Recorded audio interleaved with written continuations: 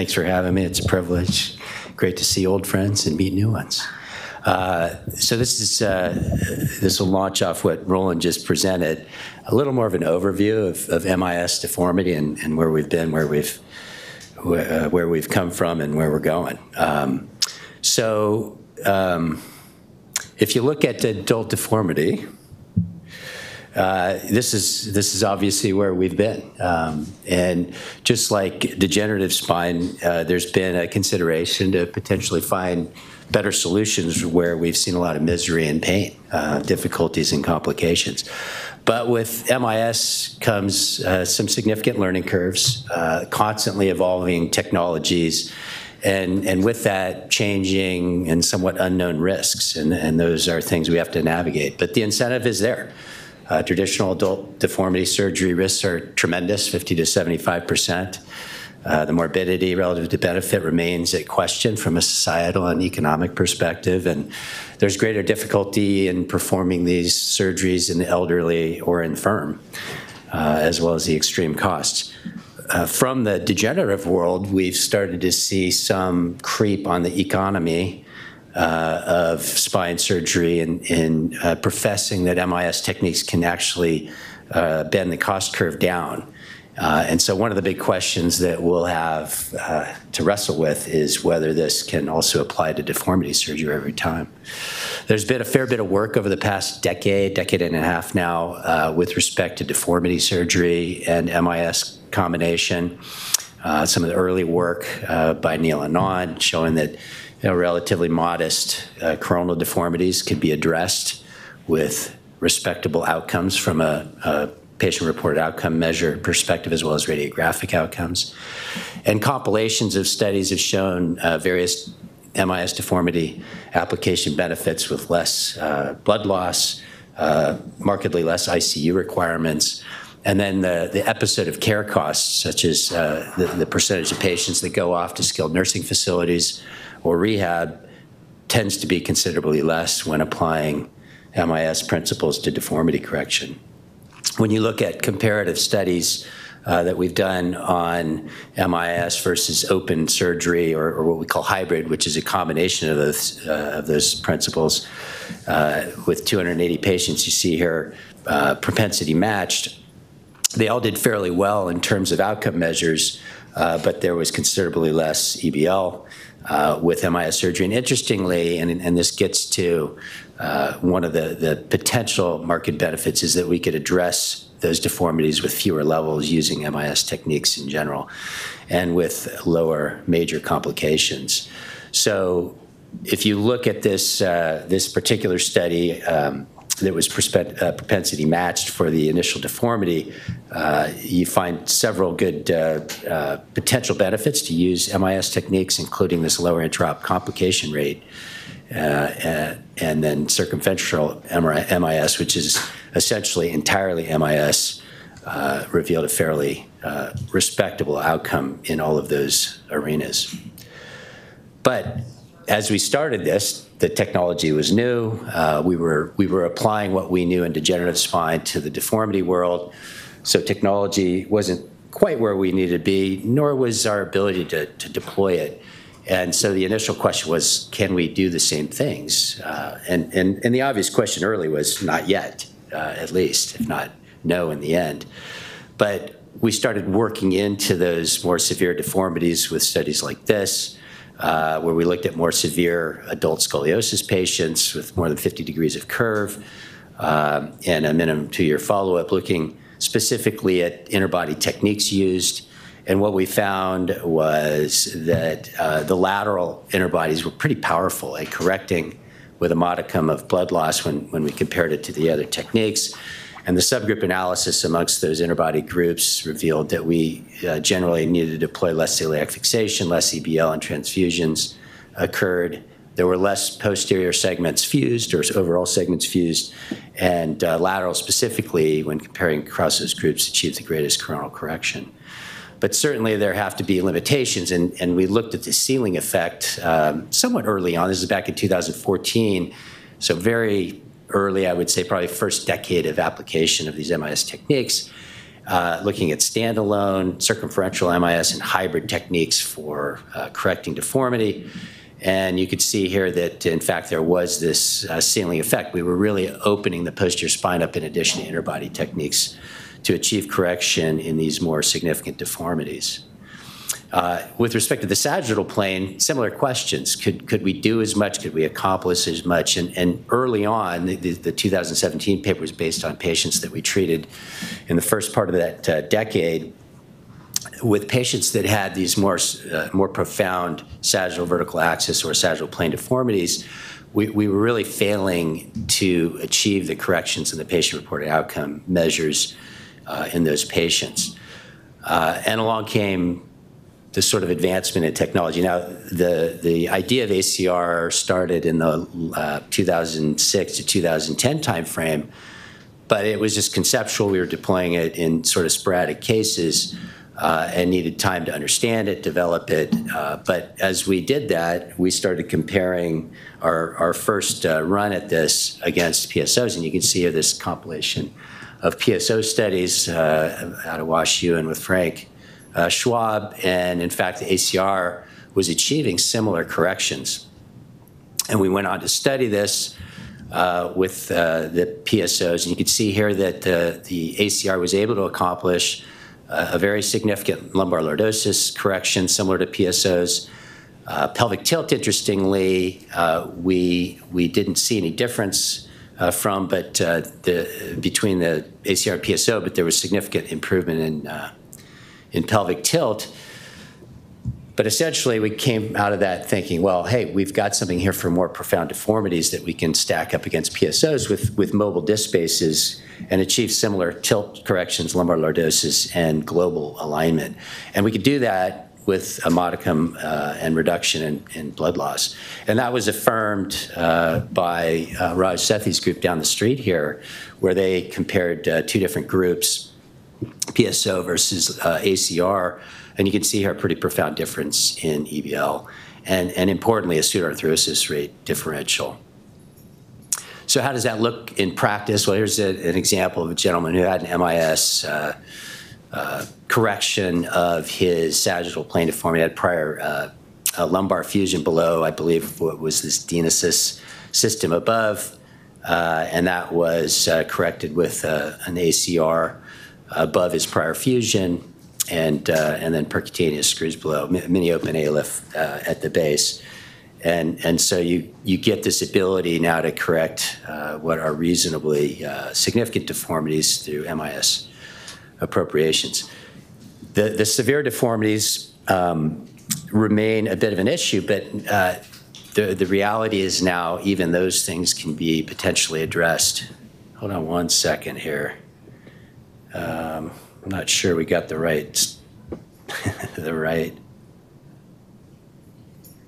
well, we'll blast through it.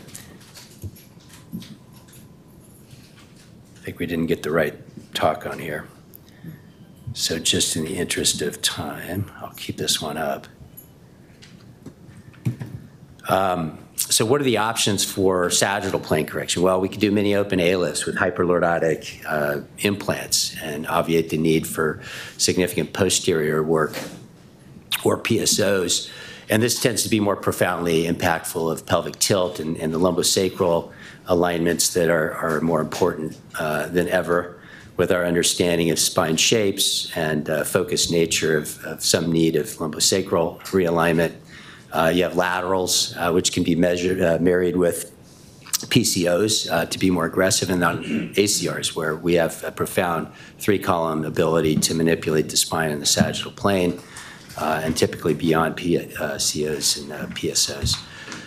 Now, interestingly, there's even MIS ways of achieving what Fred Sweet started to do open, which is this transforaminal lumbar interbody fusion approach or anterior column release through a posterior interbody approach. Seemed a little scary to me, but they're deploying that now in MIS mechanisms here. Small numbers of patients, but they've obviously started that run into the MIS approach for TLIF hypercorrections. And then the challenge is when you have with MIS is you have to be able to move on the fly. That's the one challenge with MIS. you need to achieve your alignment goals, and you can't always stick to your guns with MIS. That's not the guiding principle. The guiding principle is where you get in the end. And so to that end, you might have to jump in with a posterior-based osteotomy. Often that can be a minimally invasive PCO where you just open the midline in a small area and leave the muscle envelope. Otherwise, you see that on the right here, versus what you see on the left, which would be just sort of buying it and not necessarily getting where you need to go. And Mike Wang's popularized this concept of doing a mini open PSO, which provides for that more powerful sagittal plane correction without the formal aggressive open approach. So if you're going to use MIS, you have to plan ahead. You have to understand what you're going to accomplish with inner body reconstruction, and you have to be able to anticipate what that's going to hose you on when you go for coronal corrections or what else you may need to add in on the backside. You also have to be, as I said, prepared for intraoperative adjustments to your plan. Not everything is going to work out just as you thought it might. And I want to reiterate, the alignment targets should be the goal, not the fact that you're doing it MIS. So the pearls for lateral in scoliosis generally are that most often we're using the concavity for the approach, and that just allows us to be very strategic and use single incision to get to all these levels. As you see on the upper right, the single incision can be used from top to bottom. The L4-5 tilt, as you see on the bottom screen of the screen on the right, will derive that need in many cases, but essentially you can't get to L4-5 from the opposite side than the concavity. So between those two principles, you'll be choosing your approach in general if you're going to 4-5. And then notably, you want to work top down. It doesn't seem intuitive till you do it, but you're building the spine away from yourself, and you're correcting the scoliosis and the focality relative to your incision. So if you work top down, you slowly derotate the spine and push the upper level away from yourself as you slowly unwind the spine with your disc work. The pitfalls. You have to understand the baseline sagittal and coronal alignment and bony dysmorphic features. And in particular, the fractional curve. That will get you into tremendous trouble doing MIS work, which tends to be primarily laterally based or anterior large cage based. So if you have a fractional curve, as you see here on the left, with a dysmorphic L5 vertebral body, and you start building off that, you're going to create a coronal deformity that's incredibly hard to recover from. Whereas you may not do this in open deformity, you want to do a lot of looking at coronal recons, whether it's MR. I favor CT, so you really can understand what's happening at the disc level and bony level before you go down that road. Here's an example of a patient that had a fairly slight lumbar curve, had laterals to address that, and you can see that kicks him off, and that was addressed with an asymmetric A-lift. The other challenge with the laterals and ACRs in particular are distributional. How do we favor spine shape now with laterally based work? And that takes additional planning in the sagittal plane. So you can see here a patient who had a combination of laterals and ACR, probably overcorrected in the sagittal plane, or certainly with an ACR that's a little higher, maybe not distributing the lordosis quite as well. Another one here. So this brings up this sort of evolution of where we're going in spinal alignment targeting for deformity, and this will need to apply to MIS. You see here the Rousseli types that we need to look at, and then favoring this concept of aligning lumbar pelvic axis to thoracic pelvic angle from work out of Mike Kelly and his colleagues. And really, this is hopefully going to address some of the mechanical complications that occur whether you're doing open or MIS. But because you're putting inner bodies in general that are very restrictive to adjustment, the planning ahead becomes even more critical with the MIS application towards deformity. So we're using this sort of targeting now in our planning, whether we're using inner bodies or just doing open deformity, to inform where we want to go from a targeting perspective.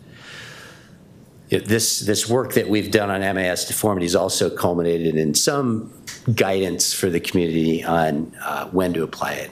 Not necessarily exactly how to apply it, but where to sort of guide folks into utilizing MIS deformity techniques in a little more appropriate fashion, not getting out in front of their skis.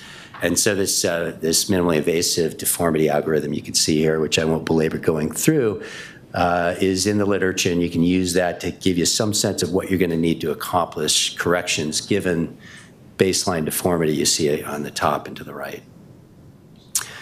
The other advent that's making life perhaps a little more predictable with MIS are these customization of interbody implants. I don't know where that will go, but it certainly helps conceptually with the fractional curves and bony dysmorphic features that we run into.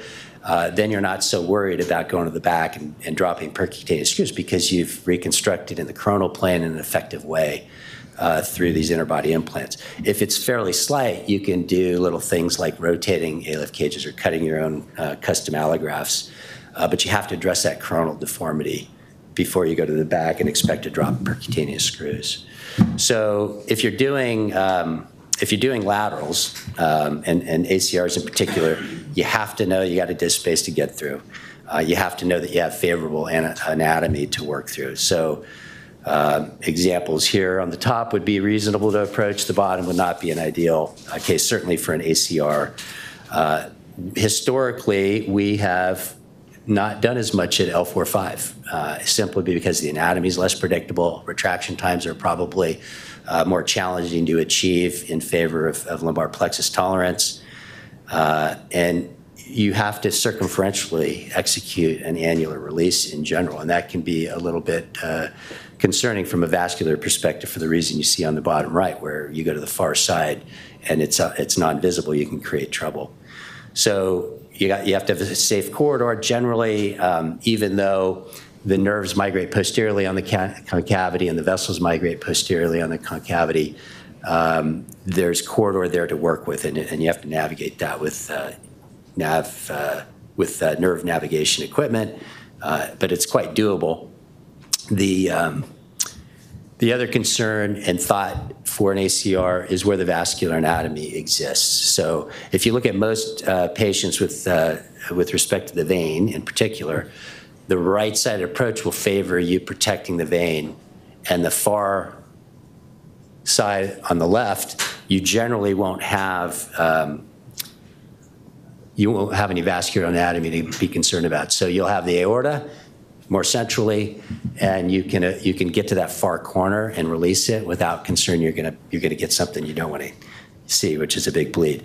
If you look at this shot here on D, the cava or the venous structures will often be right in the sweet spot of the hardest part to release, which is that far corner. So generally, the right-sided approach tends to be a little happier, friendlier, less concerning, but you still have to have a very thorough knowledge of the lateral approach, be very efficient at a standard lateral. You're going to do a discectomy first. You want to be able to do that in 10 to 15 minutes max, very routinely, so that you're not having to spend extraordinary amounts of time subsequent to that doing the release. And obviously, you don't want to be dealing with a lot of scar. So in terms of applying that, you have to have retractor space that's very significant, more than most people historically felt comfortable with a lateral approach. You really need to have 75% of that disc space exposed, and then you have to drop the anterior retractor in front, which you see here, in front of the ALL. You want to slide that between the vessels and the ALL and have that retractor sitting to the far side of the segment, really over the pedicle or beyond. And that's going to give you the maximum protection for those anterior structures that you do not want to mess with. So once you get that in position, you do a standard discectomy, and then you can take the ALL in a variety of ways. You just want it to be efficient. You can use a knife to cut into the disc space. You can use more of a chisel, but you want to stay behind that anterior retractor. Once you've accomplished that, you can put your interbody device in, which will tend to want to go out the front. That's why you have to park your retractor in the posterior 25% of the vertebral disc space. There is occasion where you have to final release the disk space, and you do that either with a curette, or you can use the trials or spreaders, but you have to be a little bit cautious. Those anterior ligaments, if you don't fully release them, are very powerful, and you'll piston into the bone before they'll comply with you. We wrestled with this for a while, whether to use 1 or 2 screws. Turns out that most of the time we were going to do posterior releases with these, which is a highly destabilizing maneuver once you've taken the ALL out. So generally we've gone for bipolar screws to prevent escape, not necessarily the cage, but just a difficulty controlling in 3 dimensions the whole segment of spine once you release the back. That constrains the spine from spreading and allows you to dial it in, and up to 30 to 40 degrees, depending on your cage rating. So I will skip the demonstration there, just because I know we're short on time and need to get to the lab. Any questions?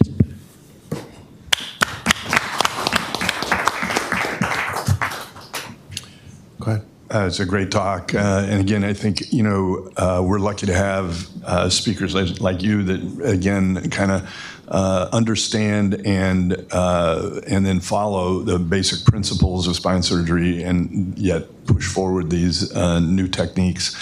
Can you talk a bit about the vascular risk with ACR, which it gives me a little bit of trepidation, and how you avoid that? Sure.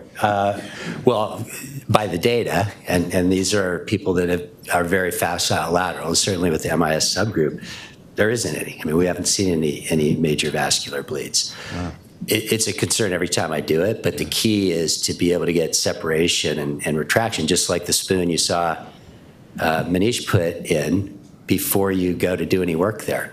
So if you're thoughtful about doing that, it's generally not a concern for me. Where you should be concerned is if you can't get a retractor safely placed, or if you have anterior osteophytes that are sitting ventral and cradle the vessels.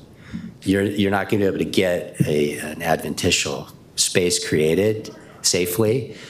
So if you try to force it through improper planning or intraoperatively, you can't get safe retraction, then you're going to have a problem. So you have to bend in the wind like a reed when you need to, be thoughtful. But I don't see it as a concern any greater than a VCR if you need to do that. You just have to be thoughtful and most importantly, facile at that approach, because you don't have the same exposure either. So you have to be capable and comfortable with getting your retractor in, getting in front of the ALL routinely with retractors before you take that leap. And probably most importantly, very different than most of the spine that we do, preoperatively assessing imaging for aberrancy and unusual nature of position for vessels. Amir? Alex?